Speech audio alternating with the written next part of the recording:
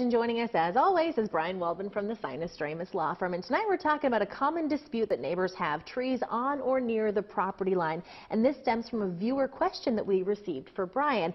And it reads in part, if you have an apple tree that hangs and drops rotted apples on your yard, do you have a legal right to cut the branches off when the trunk is actually on the neighbor's property? So what are the laws that apply in this situation, Bryan?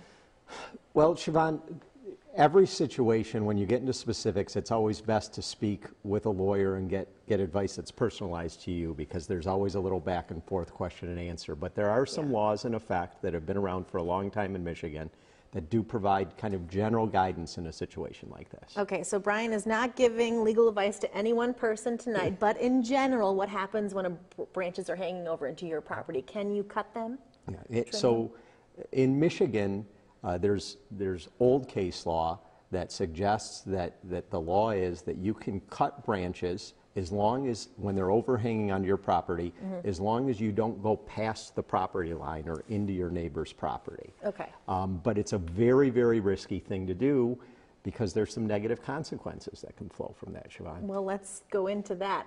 I was thinking risky, why? It seems pretty cut and dry, but... Well, Michigan law makes it real clear that we value our trees here in Michigan. And as a result, if you do something, for example, if you trim a branch and it potentially leads to that tree dying, the owner of the property can bring a civil claim against you and seek triple the value of the tree.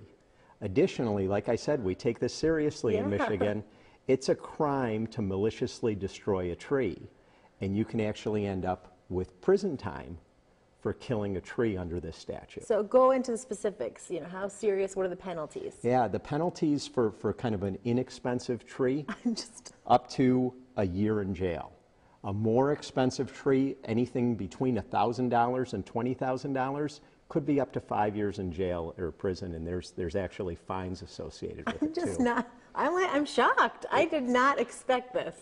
It's surprising, and so like I said, it's risky, and you know, I guess the right advice as a general rule is try to work things out with your neighbor. Yeah. If not, there's cities, townships that actually have people on staff that sometimes can help work through disputes with fence lines and neighbors. Yeah. And then if all else fails, you may actually have to resort to hiring a lawyer.